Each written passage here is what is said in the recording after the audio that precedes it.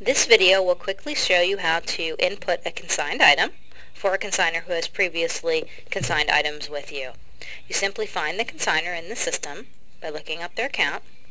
I'm going to be looking right now for Jane Simmons, who's right down here. I'm going to type in her last name because that is how I am sorting, by their last name. So I type in S-I-M, and then now Jane Simmons is highlighted. I simply click on Add Item over here to my left. And it'll show you that this is Jane Simmons' account that we are working on up at the top of the screen.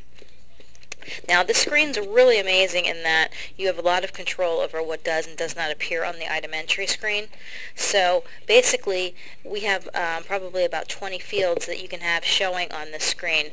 I have chosen to only have about 3 or 4 appearing in addition to the category. So you can adjust this. The very first time that you go into the item entry screen, it will actually have a screen pop up and say to you, would you like to customize this screen? And it gives you all of the choices that can appear on here. And this basically dictates what's going to be printing on your price tags. Now, I'm going to go ahead and use an example of clothing, and I'm going to go ahead and say that we're putting in a pair of pants. And it defaulted to the word consign because we've told it this is a consignor. If I was going to purchase this item outright from this individual, I could do that also by simply changing the purchase method to purchase as opposed to consigned. And now you'll notice the cost field appearing. I'm going to go ahead and go back to consign. And I'm going to hit enter. And this is all keyboard based, so it's very, very fast and very, very quick. And again, I have told it these are the fields that I want to show up. Now what's really interesting, you'll notice the attributes field right here is going to populate based on what type of item I'm putting in. I have told it that if I'm putting in a piece of clothing, I would only like certain things to appear that I would always like filled in. So I'm going to show you by going over here and hitting enter, and I'm going to put in a pair of pants. I'm going to hit P for pants, and it happens to be the only P in the system. So pants filled in for me automatically. Now the attributes that I've told to pop up that you'll notice came up are brand, size, and color. You can have whatever attributes you want to come up to describe your items in this attribute field. So if I wanted size only, for example, then what would print on the ticket would be pants, let's say size 7, and the price if I fill in a price, which obviously you'll want to do that. So let me just hit enter and I'll go over to brand.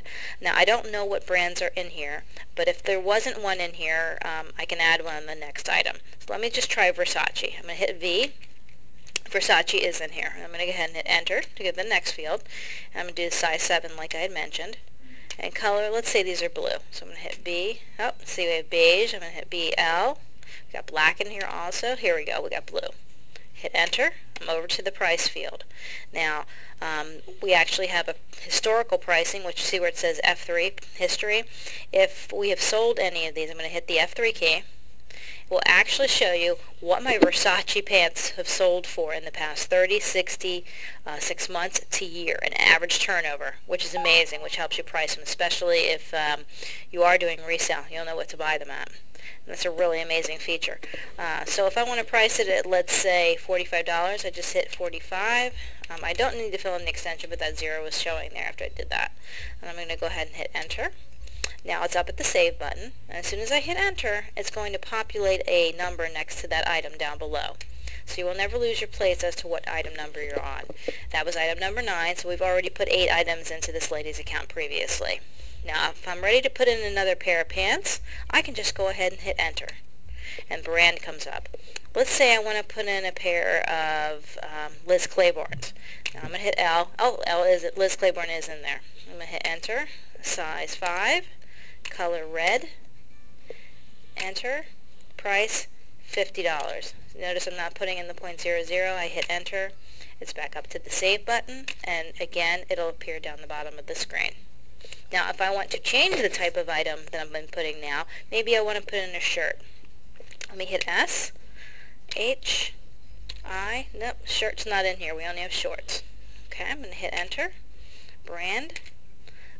Let's see what brand's in there. Let's do a G for guess.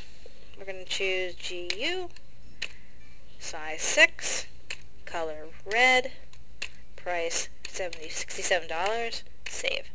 Now if I'm done entering items at this point, I click stop and I am done.